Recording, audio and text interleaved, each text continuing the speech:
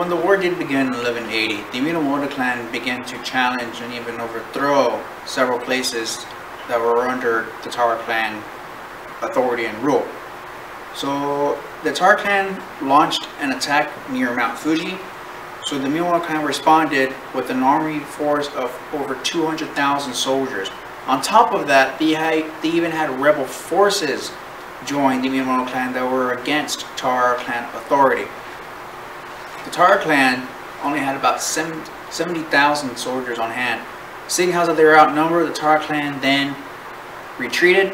The Minamoto clan did not pursue the retreaters. They instead remained where they were at to refocus or focus on their almost near complete control of eastern Japan. In 1191, Taira no Kiyomori, which is this person over here in this painting, died of a fever, leaving his son Taira no Tochigi to lead the Taira clan. So Tochigi, like his father, was a very skilled commander, and he was able to defeat the Minamoto clan in several places.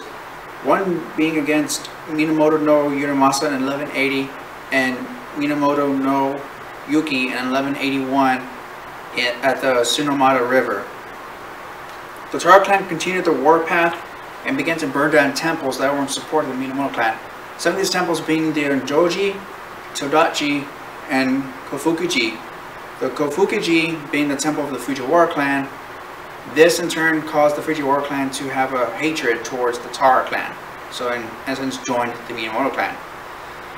So not only do you have fighting across Japan, disrupting day-to-day life of citizens, you have kinfolk fighting one another, but you have also natural disasters happening since basically the start of this war.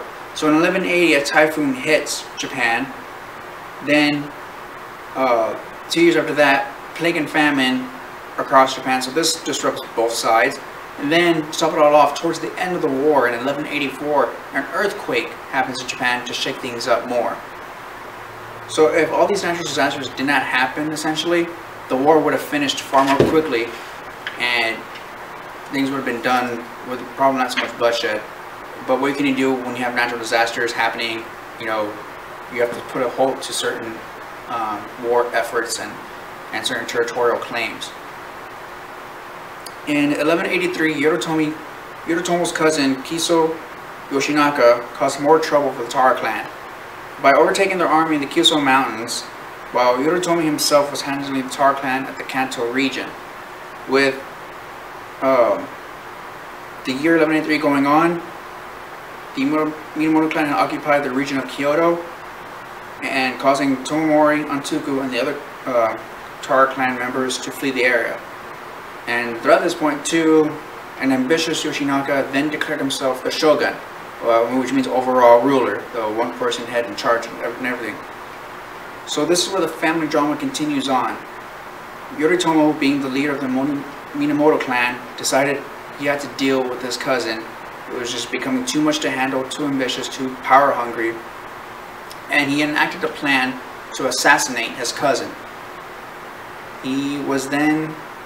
Yoshinaka was then defeated twice in battle at Huji and Seta, and this defeat caused the suicide of Yoshinaka.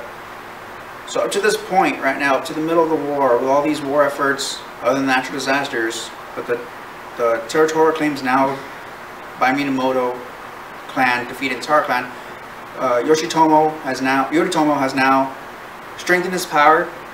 He has given back the land that was confiscated by Taira clan back to the temples, and he's even treating his prisoners kindly. You know, no torture, no starving or anything. He's being nice to whichever war prisoners he has, and he's even gained recognition by Go Shirokara. So like I said, we're at the middle point of the war now. Stay tuned for the final part where we discuss the final years of the war along with the aftermath.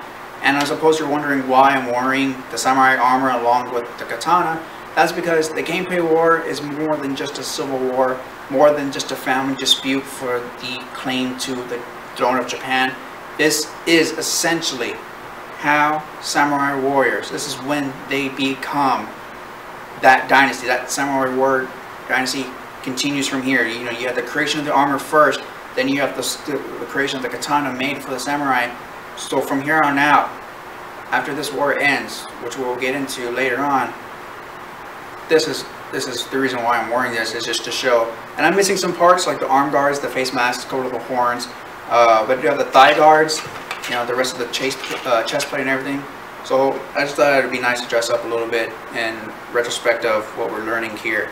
So thank you all for paying attention. See you all next time. Stay safe, stay healthy. Look forward to being here at the museum with us whenever we get the chance. See you all next time. Thank you.